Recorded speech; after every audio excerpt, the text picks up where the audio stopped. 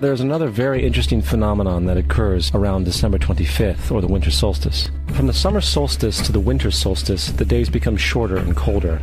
And from the perspective of the northern hemisphere, the sun appears to move south and get smaller and more scarce. The shortening of the days and the expiration of the crops when approaching the winter solstice symbolized the process of death to the ancients. It was the death of the sun.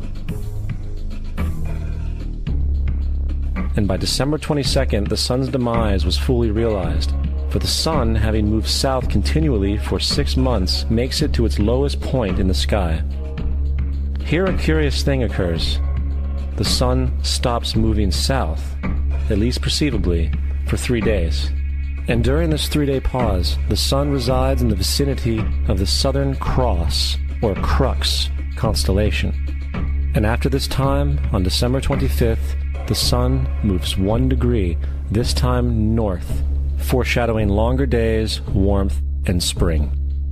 The birth sequence is completely astrological. The star in the east is Sirius, the brightest star in the night sky, which, on December 24th, aligns with the 3 brightest stars in Orion's belt. These 3 bright stars in Orion's belt are called today what they were called in ancient times, the 3 Kings. And the 3 Kings and the brightest star, Sirius, all point to the place of the sunrise on December 25th. This is why the 3 Kings follow the star in the east, in order to locate the sunrise, the birth of the sun,